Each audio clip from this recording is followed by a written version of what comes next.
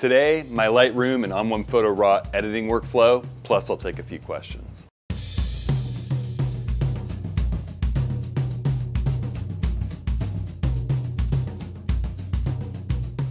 Well, hey everybody, it's Hudson. Welcome to this week's Approaching the Scene. I hope everybody out there is safe and sound. I want to thank everyone in the community for helping to make this channel such a success, for liking, for sharing, subscribing. There's always a subscribe button down there in the bottom right.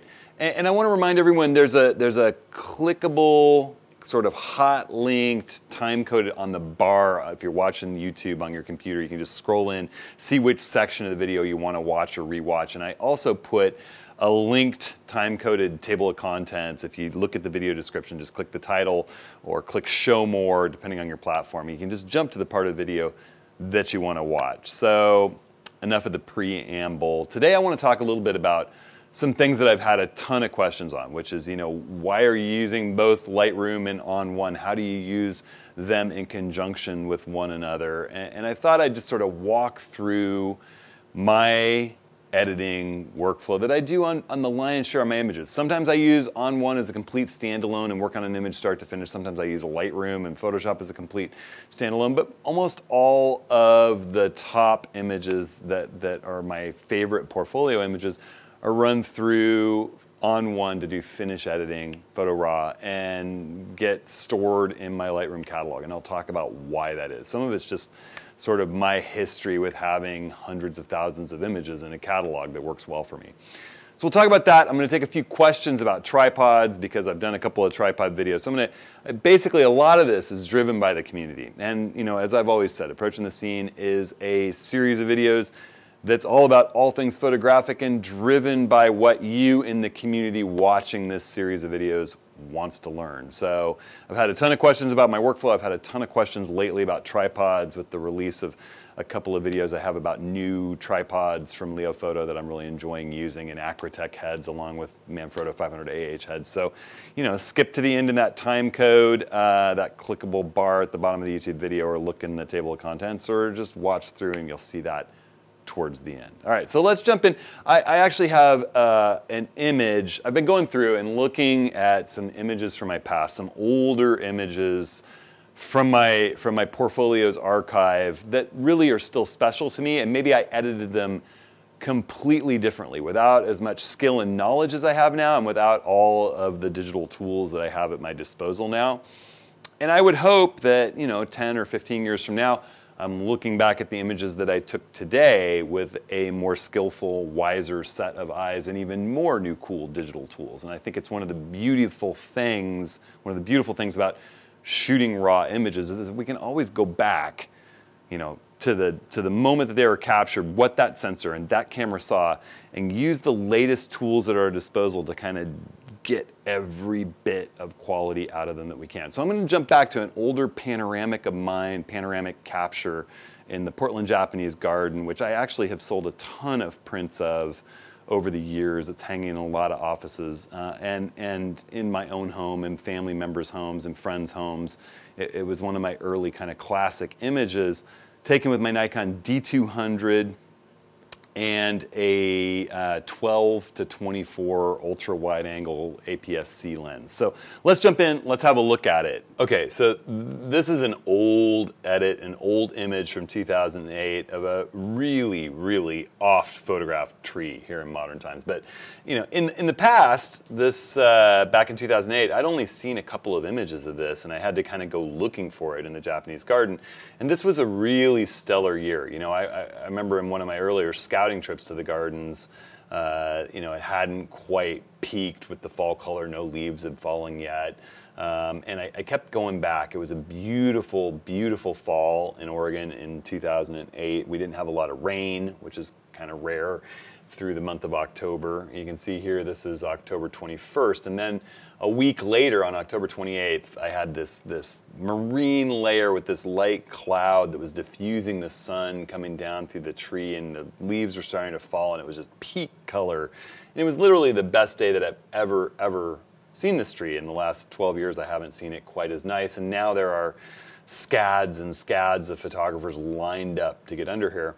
But this is early on as I was experimenting with panoramas, and I really wanted to shoot it a little bit differently. I wanted to set up and capture it not with the 12 millimeter setting on my APS-C camera. Now remember, this is 2008. I was working with a Nikon D200 that was 12 megapixels, and it was APS-C, and I was shooting it with a 12 to 24 ultra wide lens for APS-C at 20 millimeters, which gives me a little bit more normal view. I set it vertically. I captured this in 4 frames. I would overlap a lot more today.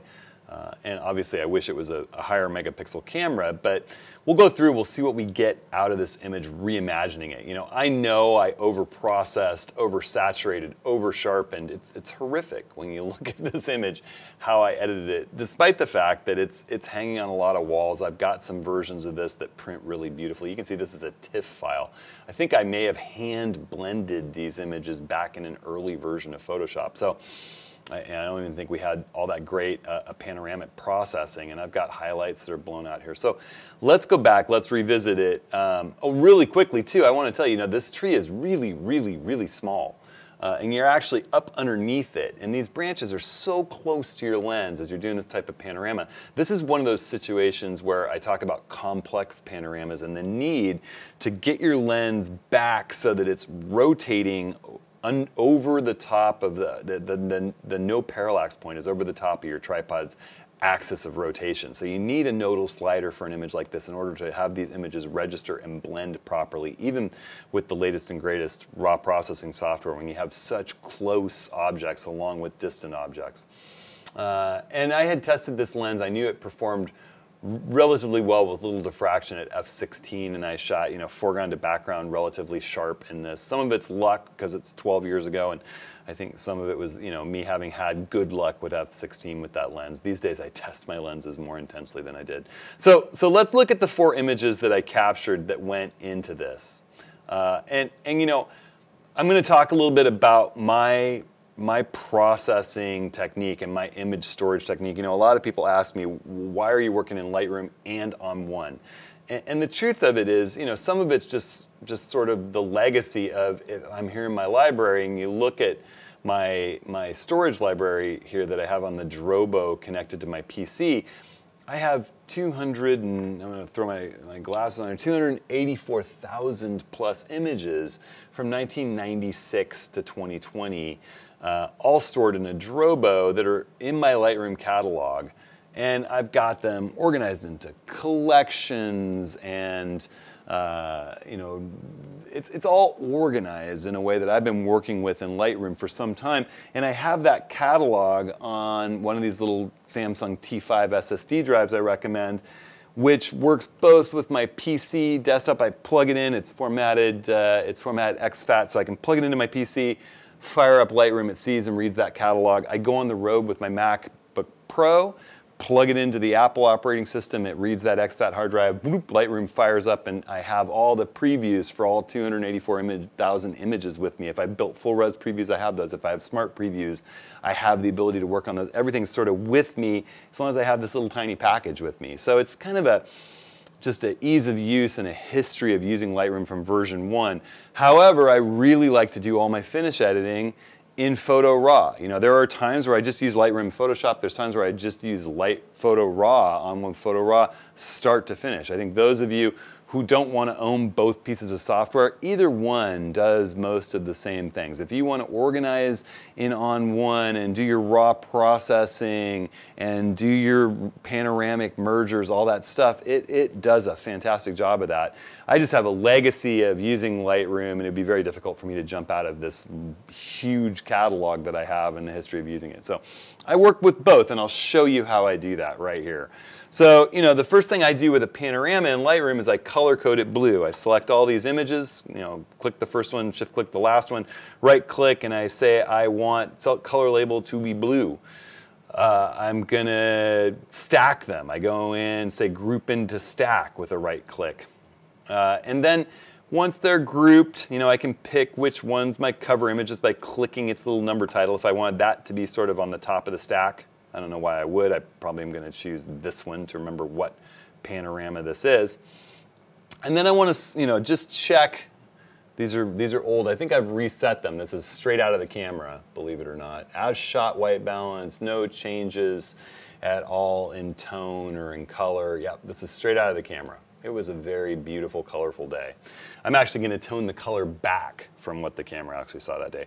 And one of the things I love in Lightroom is the ability to create a raw panorama. So I'm just going to right-click here, and I want to say photo merge to panorama.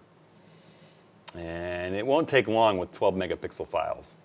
Now, again, I wish I'd had more overlap, gone further left, gone further right. Lots of things I know now 12 years later. I shot it in 4 images, and there's gaps up in here. And I want to go ahead and use, this is some power from Photoshop underneath Lightroom, the content-aware fill engine. I just want to fill these white spaces based on the content underlying them. And it does a magnificent job, particularly up here, down in the moss. There's a little bit, it's a little hinky up here. If I wanted to keep that, I'd have to go in and do some significant work because it's just cloned this little branch a couple times. But I know I want to crop this away anyway. It's a little out of focus. The f16 wasn't quite good enough for a branch so close to me. And I find it distracting, this bunch of branches there anyway. So I'm not going to worry about it. I have several selections: spherical, cylindrical. Cylindrical is more if you have vertical objects in your frame, like columns in a building that need to stay perfectly straight. I like spherical for most wide angle work that I do out in nature. I'm just going to go ahead and click merge. And it's going to generate that panorama and stack it right in with my base images and put it on top of Cinestung. You can see where it says creating panorama up here. Now, with my Z7 and its 46 megapixel sensor and doing huge panoramas multi-row, it takes a lot longer than an old 12 megapixel 4-frame panorama. First thing I want to do is crop it a bit. I can hit the R key or just click right here, and it opens up the cropping engine in Develop. And I want to do a freeform crop. I want to make sure this isn't locked into some aspect ratio. Some people love to create the same aspect ratio for all their images. If you're going to do that with panoramas, maybe you create a 2:3 or a 1:3 and a 1:2 aspect ratio. Me, I just like to freeform and crop it how it seems like the image dictates to me. I'm going to come down a little bit. I don't need all that stuff up at the top. Seems a little distracting. The heart of the image to me is right here. And I'm not such a fan of this kind of knuckle of tree limb here. That seems just a bit distracting. I'm going to just barely eliminate that. That seems good to me. Yeah, and I'll hit enter. Boom. So that's what I'm going to start working with. And then I want to go through, and I'm just going to do my raw processing on this raw file here in Lightroom. I want to do all the basic raw processing because I have the most latitude to work with it here. And you can see I've got highlight clipping and shadow clipping activated. I can just click those, and it's going to show me a blue mask on the image where shadows pop up and a red mask where I'm blowing out my highlights. I'm more worried about highlights than shadows. So I'm going to just start off by pulling the white slider a little bit, keeping an eye on this histogram. I still want to have data up in these highlights. I don't want to, that's going to lose contrast if I pull whites too far. So I'm going to pull them a little bit, then I'm going to pull highlights back a bit, and wow, look at that. You see it just got rid of that. You can actually see a little detail in the fog up there and in the branches. I'm no longer clipping those highlights. Those were recoverable. The highlights that we were clipping in the original edit are gone. There's none of this over sharpening that was in there. You see all the detail in these leaves. I'm going to do a much better job now revisiting this. And then I'm going to pull shadows up a bit. I want to just look at the tree trunk. Looks great. I think I did all this with curves and adjustment layers in Photoshop back when I did this original panorama. That looks good to me. I would probably pull saturation back a little bit, but I don't necessarily want to do that globally. I want to go in, I want to use my hue, saturation, and luminance sliders. I'm going to click that. I have all selected so that I can see all of those in here. And for those of you that work in Lightroom, the fact that I clicked on hue, saturation, and luminance closed basic, because if you right click on one of these title bars, I have solo mode activated. That means if I click on one, like basic, it closes the last panel I had open. It means a lot less scrolling around. I really like solo mode. I'm only working in one of these at a time. So I want to go ahead and grab my targeted adjustment tool for saturation and hover over something very orange and just pull that back a little bit. I'm watching the image, not the numbers on the slider, and I'm pulling it back to where it just looks a little more natural to me. That looks like I was backing off orange and red about 6 or 7. And then I want to go into hue, and I actually want to take a little bit of the yellow out of my greens. I want to move them a little towards turquoise from yellow. So I'm just going to push those just a little bit. And all I do is hover over the color in the image that I want to adjust and click and slide my mouse up or down in order to change those settings. It just is going to work on the part of the image that your targeted adjustment tool is over. When you're done, just click it again, and you're back to having a normal mouse. And the last thing I want to do before I finish edit this in ON1 is go into the detail panel and just do a little sharpening.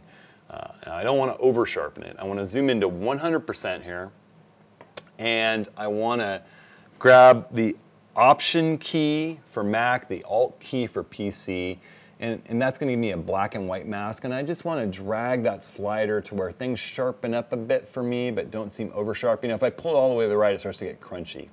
Not as bad as I had it before, but it's crunchy. I'm going to pull it back some, and I'm just watching the image. To me, you know, the more you do this, the more you'll start to sort of have an eye for this, but somewhere right in here. And I generally find it somewhere between 40 and 75 for most digital images. Different cameras are different situations are different scenes, like all this detail is a little different. And then I want to keep that Option or Alt key held down, and I get this beautiful mask when I do that. And I can move my radius slider. That says how big an edge is being affected in the sharpening. And for a really detailed image like this, I really want to be careful not to make it too big. You know, usually I'm somewhere between 0.5 and 1 on a really highly detailed image like this. Just watching the image. Detail is the same sort of thing. It goes in and does sort of smart sharpening on little tiny details when you pull it up, but it also makes the image a little too crunchy for my taste. You know, for an image like a scene with very little detail, you might pull that up to really get all the edges. With a scene with so much detail, I like to err to keeping it off to the left and not overdoing that sharpening. Something, you know, down in this realm. I don't want to be creating halos and edge artifacts. And then finally, I want to grab my masking slider, and I want to just watch the image as I pull that. And areas that are black are not getting sharpened, and white are the edges that are getting sharpened. And I'm just going to pull it along till, you know, the softer sorts of sections of the image aren't getting any sharpening. This is particularly useful if you have noise in your image. You'll see where the noise is, and you can eliminate it from the sharpening process. Smaller details can get eliminated by pulling this masking slider to the right. And then, you know, now that I've done this sharpening, I want to kind of turn it off and turn it on. Wow. It makes a really big difference zoomed into 100%. Now here's something to think about. When I zoom back out and I'm looking at it full screen, I turn it off and on, there's no human way to see the difference. And this is something I think a lot of people don't understand. If you're sharing this image on Instagram or Facebook or sending it out in an email attachment, no one's ever going to notice whether you sharpen it or not. And no one's going to notice if it's over sharpened. No one's going to notice if it's under sharpened. It's only for printing or for displaying on a huge monitor that people are going to walk close up to. That's when sharpening matters. So I don't even mess with any of this stuff if it's an image I don't think I'm going to print. If it's an image like this that I know I want to print later, I want to do it right now at the raw processing stage on the raw file, so I have the most latitude to do it with the greatest of care. This is what's called input sharpening. It's just getting it looking as good as you can to your eye at 100% before you process it. There's going to be a little sharpening that goes on that's dependent on what type of print media you're using and what size the image is. That's later down the road. That's all been pretty automated. This part's the part that's a little bit of an art form, and the more you do it, the easier it becomes. So that's my stage for processing in Lightroom. That would be done in Lightroom. Now I want to take it into ON1. And I'm going to right-click the image. I'm going to say Edit In, and I'm going to go into ON1 Effects 2020. I can't process a Lightroom edited RAW file in ON1's RAW engine, so it needs to create a copy. And I want it to create a copy of this RAW panorama with the Lightroom adjustments intact. I want it to be a Photoshop document. That gives me the ability to work with layers. And I want to use ProPhoto RGB as a color space. That's a color space that's really, really broad for editing images in. That's not the color space you want to use for putting it out on social media or sharing it. You want sRGB, this setting right here. But for creating an editing master file, yes, you want ProPhoto RGB as wide a space as you can work in. And I want 16 bits resolution doesn't matter that much. I'm going to stick with 300. And I'll go ahead, I'll click Edit, and that's going to create that Photoshop document, stack it into my stack with the original files, and open it in Photo RAW. Boom, click Photo RAW, there it is, ready to edit. And I'm in Effects, that's where I told it to send it. Now I could use a preset if I wanted to in Photo RAW, but instead I'm just going to go in here and I'm going to do it from scratch. I know what I want to do in here. I'm going to click Add Filter, and this is this amazing raw layered workflow. It's gonna do all these adjustments, and I have the ability to mask each adjustment and do blending layers on each adjustment layer here. But at this point, it's just doing metadata editing, and it'll bake those into a layer saved on top of this Photoshop document as one of its layers and send it back to Lightroom when I'm done. So the first thing I want to do in here, with an image with so much contrast, I sometimes like to play around with the HDR look filter, and the initial look is going to be way too much for me personally. It adds by default detail, which is sort of sharpening, and I want to set that to 0. I want to undo that. And then it has this slider. The only thing I'm doing right now is this slider, this compression slider.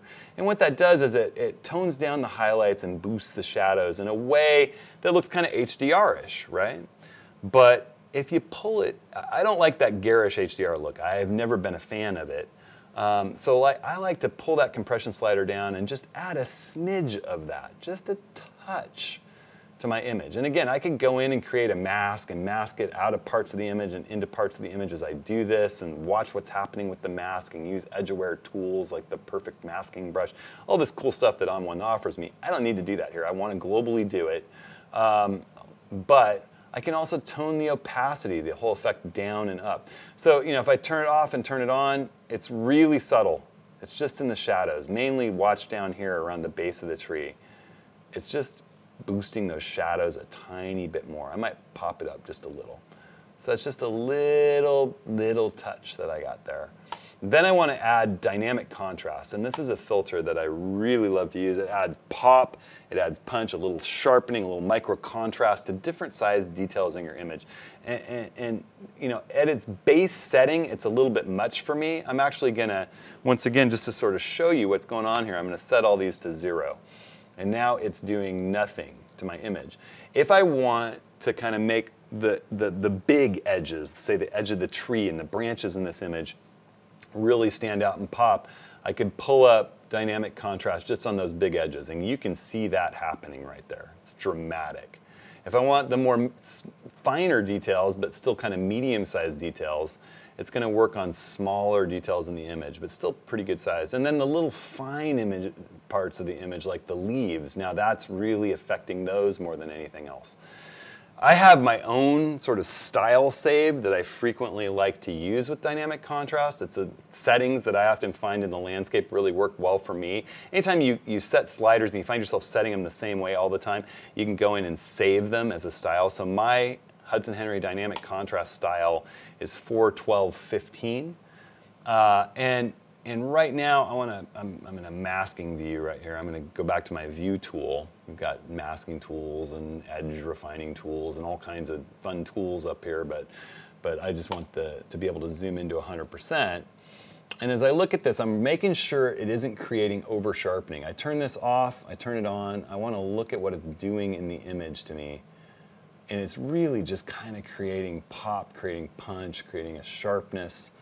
I don't see any halos or edge effects being created. It looks like it's improving the image to me. You'll see that I've got a 41215 setting here, and I've also reduced opacity. You can always kind of blend it in a little just by reducing the overall opacity of this one filter in the stack. So now we have an HDR look with dynamic contrast to top it. The next thing I'm going to do, I only have a couple more things I want to do to this, is a color adjustment filter.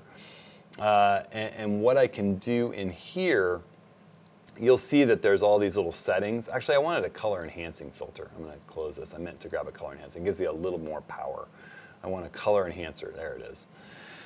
And it just has more of the overall color settings involved in it.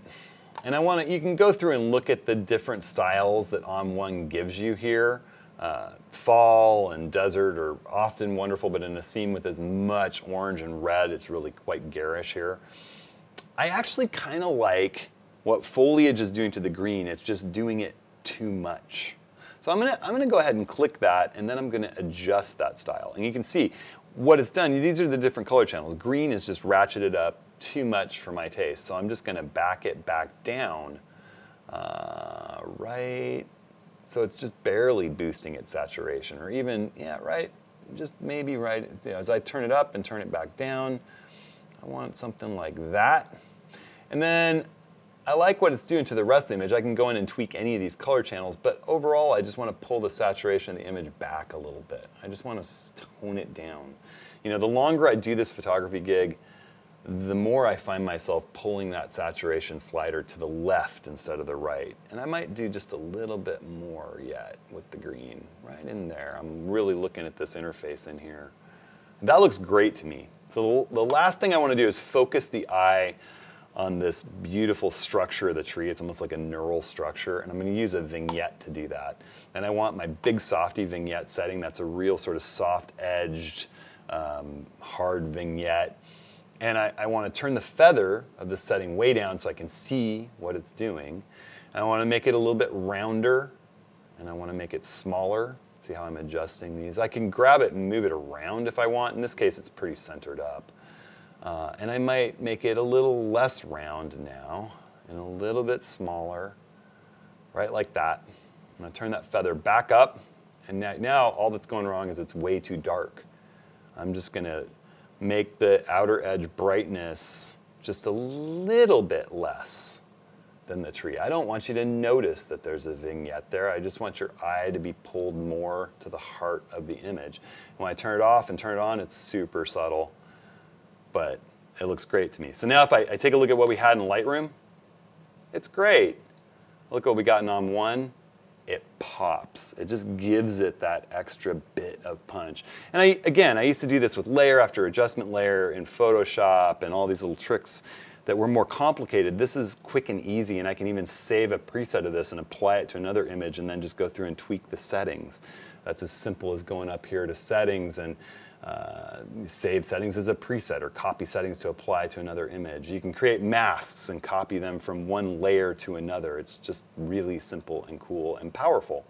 So the minute I go ahead and click done here, it's going to save all those settings, and it's going to pop it back into Lightroom. Once all of it's saved, it's going to save it on a layer, so that if you opened it in Photoshop, you'd see the base layer of the image and all these adjustments laid out on the layer that has them included. Photoshop's rendering a preview of that edited file, and we've just gone through, and in that little process I'm showing you, how my workflow generally works between Lightroom and ON1. I now have a stacked layer where there's 4 images that were my base panoramic capture images, then a Lightroom edited raw pano that's a blend of all those, and then ON1 edited PSD file, and those are all stacked and layered in there in my Lightroom catalog. Easy peasy. So that's how I generally work with Lightroom and ON1 together. I've had a number of questions from people about that, and again, I would say, whatever software is working for you, work with it. They all are doing such similar things at this point. What I think ON1 does that Lightroom doesn't do for me, and that Photoshop doesn't do as simply, is that beauty of having a layered, masked workflow where I can just go through and add these filters that really give me the look that I want quickly and easily, and allow me to create presets to just even work more quickly. So that's the reason that I'm using both. Plus, I just really enjoy finish editing in ON1. All right, so I've had a lot of questions about tripods of late. And I did these 2 videos. I've had some people asking me, what is the difference between the leg dimensions between the old Gitzo you were using and the new Leofoto tall tripod set of legs that's lighter? And they're basically virtually identical. I think the biggest difference in the weight savings is that the Leofoto's top is really highly CNC'd and milled, and all the extraneous materials are taken out of it that could possibly be for weight savings while it still is strong. And I think the Gitzo is more of a cast top piece. I've had people ask me about durability. And I've got to say that, you know, the original Gitzo I had lasted and lasted and lasted, and I had zero complaints with the latest one. There have been a few things where I feel like it let me down with its leg locks. Now, if you have the big Gitzo, if you bought it, it's a fantastic tripod. If you take good care of it, it's going to last you and last you. If those little rubber coatings come off of the barrel adjusters to lock the leg locks, email Gitzo's repair facility, their parts facility in whichever country you're residing in, and they'll replace those for free if you complain about them. This thing's enough lighter, enough cheaper, that it really does take the cake for me, and I'm really enjoying using it, and I love this leveling adapter. I've had a number of people that listen to my video about the ultralight setup I have with the Acratech head and the 2.9 pound set of legs where the whole thing's less than 4 pounds. Ask me, you know, I've got a 500 AH, could I put it on that little set of legs? And you could, absolutely. These legs are bomb-proof, solid, stiff. You know, I think that if you're out in winds or you're using a really heavy system, I would definitely put a little weight in your stone bag just to increase its stability. I think a lighter tripod is more easily blown over in the wind or gets a little top heavy with a big system on it. But you absolutely could put your 500 AH on here. For me, the reason for building this is to have an ultralight setup, a sub 4 pound setup. And, you know, the 500 AH doesn't necessarily fit that bill nearly as well as this ultralight 1 pound Acratech head that does panning and tilting. You know, if I'm going to carry the extra pound for this, I'm probably going to carry the extra 1.5 pounds to have the height that I need. I've had a number of people ask me about why I want a tripod that gets so much taller than I am. You know, right now this tripod, I don't even have the last leg extended. And the reason is, you know, I'm not that tall, obviously. I've had people that say, you know, I'm shorter than you. Should I get a smaller version? It's not about that. It's about that situation where you're standing up on a rock on the coast and the waves are breaking around you, and there's room to get one tripod leg down on the rock with you, but the other two need to go somewhere. And if you have that length, you can extend your legs all the way and get them down into the rocks below where the waves are and still be up at the position that you wanted for your image. It's about being able to stand up on a wall to shoot over the top of trees and throw one leg down to the pavement below. It's about being on a steep hillside and being able to throw one leg out and still catch down there below you without having to get the tripod down to your waist because that one leg won't reach. Having a tall tripod is awesome. Not to mention, it enables you to do things like shoot with the stepladder straight down from a higher vantage point. Sometimes that's incredibly handy. So there's all kinds of reasons. I'm a huge fan of carrying a long set of legs, and I will guarantee people that have moved over to the fluid head, as hard as it would be for you to go back to a ball head, it would be just as hard after you've used a long set of tripod legs for a while. You miss them anytime you don't have them. And that's an absolute fact for me, as well as a number of other workshop participants and people I know that have converted over. The minute you don't have it, you're just like, I wish I had my long legs. All right, so that answers a few questions that I've had, both about tripods and about my workflow. I hope that everybody is finding ways, despite this crazy year and not being able to travel as much as all of us might like, to get out and practice, to hone those skills, to hone those photographic skills, because, you know, it's like my friend Rick and I were talking recently. I mean, it really is all about the practice. It's about shooting, bringing those images in, looking at them critically in whatever editing software you like to work in, and then relating those edits back to what you did in the field, and then going back into the field and thinking about it differently based on what you saw on the computer when you got home. It's this back and forth. The one informs the other. You become a better editor, that makes you a better shooter. You become a better shooter, makes you a better editor. And it's this back and forth process where we slowly evolve. Just like any other artistic practice, it requires work. You don't get better resting on your laurels. So no matter the fact that we're all probably approaching life a little bit differently during this particular moment in history, make sure that you find time to get out and practice your art. Make sure that you're out there shooting and editing. So I hope everyone is staying safe. Again, you have questions, you have comments, you want to drive the content in this channel, email me, hit me up in the comments here on YouTube. That's what it's all about. This series of videos is really all about you. And again, I invite you to join me in my free office hours. We're going to be doing office hours on Tuesday, I believe it's the 18th of August, and we'll be talking about times that it makes sense to break the rules, when breaking the rules go right. The fact that rules in photography are more guidelines than hard rules, and no one's going to arrest you for trying some things that break them. Sometimes the rule of thirds isn't right. So we're going to talk about that stuff in a collaborative Zoom meeting. You can go to hudsonhenry.com/office hours to join up. You can also watch it on YouTube live. And I hope you'll join the conversation and also contribute questions when you sign up for that, because that's just really valuable. And I love going through and doing the Q&A. So hopefully we'll see you there. Thanks so much. And as far as approaching the scene goes, we'll see you next week.